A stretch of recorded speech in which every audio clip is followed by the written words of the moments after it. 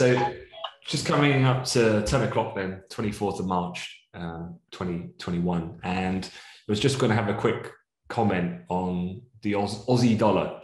And there's something I'm watching which I wanted to comment on because there's a few things going on a broader top level geopolitical level, namely that of US and China, which I'll go into explanation of in a moment. But the key theme being is that Kiwi dollar and Aussie dollar are trading in a very similar pattern of late. Understandably so. The Antipodean currencies do tend to mimic each other to a certain degree over that region.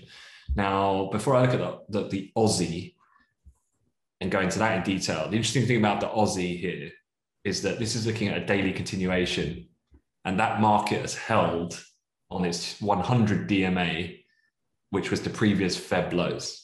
So it's held up at a key level of technical relevance. The Kiwi has broken that level.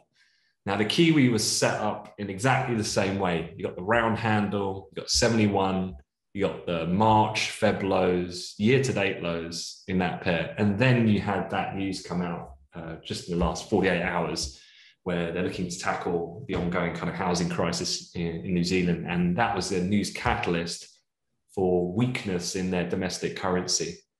And that was a trigger point, which has led to a decent move lower, over a full point now in that last kind of day or so. And actually, technically, if you look at it, we closed yesterday below in the Kiwi the November, December lows, and that being the round figure of 70. So I think technically that's quite interesting, still has a fairly bearish setup there.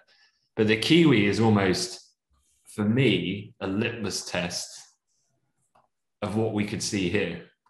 Now for here then, the straw that broke the Kiwi back was a news catalyst on the housing market earlier this week.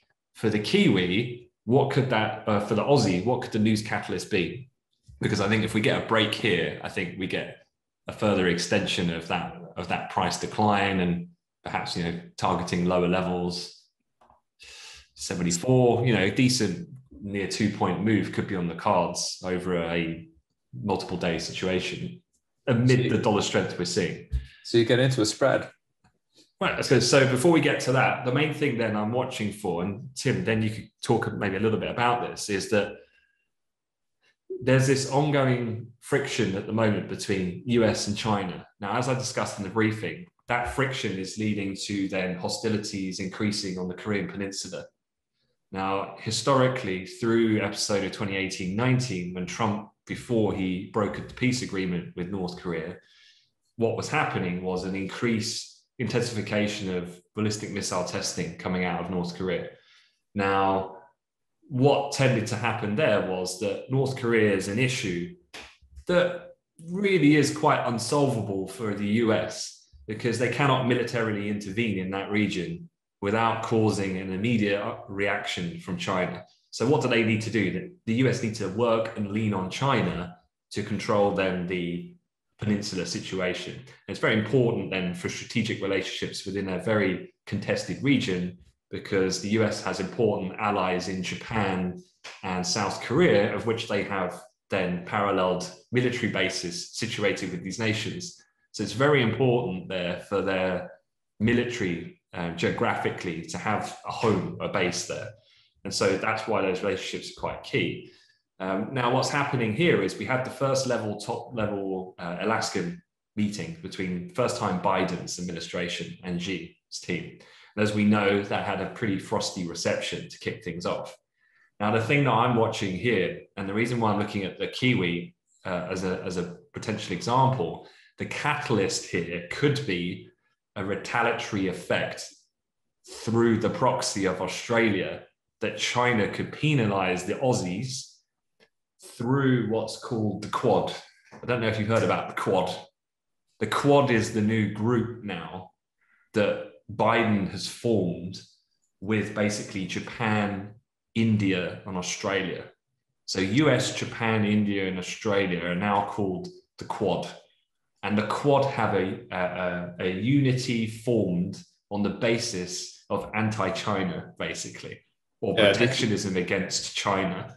Now, this is problematic for Australia, obviously, because Australia is almost entirely dependent on exportation of raw materials to China.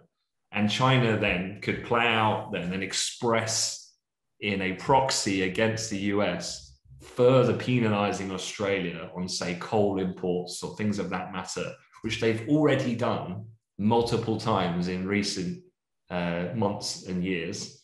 And so one thing I'm looking out for here is North Korea ramping it up. What you can have then is when you're having these ongoing negotiations, you can then have this kind of leveraged position where you know what the US want, and then you can say, okay, you've just got a stronger hand to play now if you're the Chinese. So here then, I'd say there's a probability of a moderate outlook that Australia could get hit with some kind of Chinese retaliatory measure, and that could be the straw that breaks that Aussie. And what we saw with the Kiwi was we were at a key strategic technical level. A break means we spill over and we start to fall quite quickly in the Aussie under those conditions.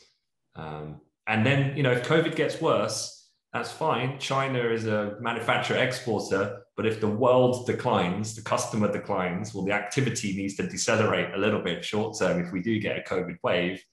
And so that in itself is already going to impede, let's say, short-term demand for a lot of those base materials out of Aussie. You throw this in the mix, short-term, it could be a key catalyst to look for.